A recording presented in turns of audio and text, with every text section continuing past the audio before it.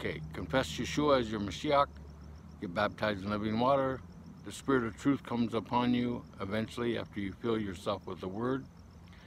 Once you get the Word in you, you'll understand that Revelation, John says, the Spirit and the bride say, come. So the Spirit is the bride, and it says, come. And so where are you going to go to?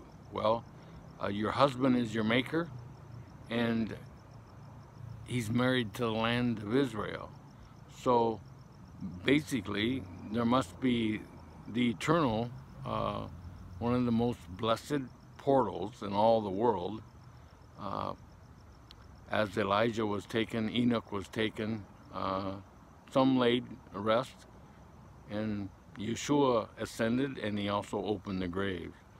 So beyond the shadow of a doubt, within this teaching, I am totally 14 years of study, morning, noon, and night, learning Hebrew morning, noon, and night. I used to say since 2009, but I found out today one of the first Feast of Tabernacles that I ever went to was actually in 2008. So I started studying in January of 2008, the Hebrew.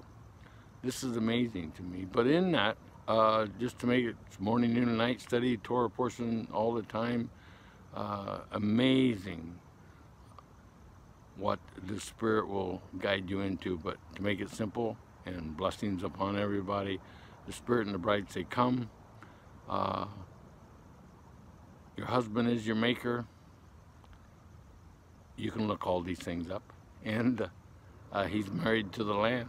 And so I think if we was all in Israel, things would really change there. Within all that, may Yudavave Baruch bless you, and may Yeshua fill your everlasting hearts. Shalom, shalom. Amen, amen.